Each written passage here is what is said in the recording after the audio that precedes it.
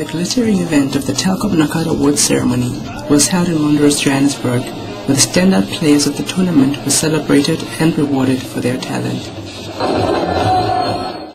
Well, it brings us to the exciting part of the afternoon, ladies and gentlemen. As you see, the stage is set. It's time to honor as well the recipients of these individual awards. Yes, the midfielder of the tournament award goes to Franklin Cale and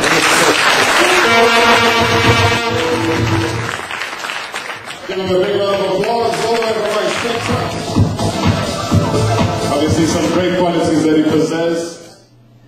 Joining Ajax Cape Town's Franklin Cale on the winners list was Sean Roberts, who won the best goalkeeper category. Obviously my teammates, thank you very much, and yeah, hopefully next week we'll win again. Thanks. On the way to the prestigious award, ladies and gentlemen, not only is scoring the goals, becoming the provider, the supplier, the brains behind the game, he also goes and he scores goals.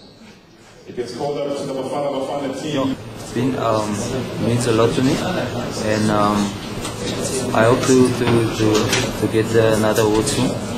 Yeah, to compete with Telkom this year, it's something brilliant, and to win the award also.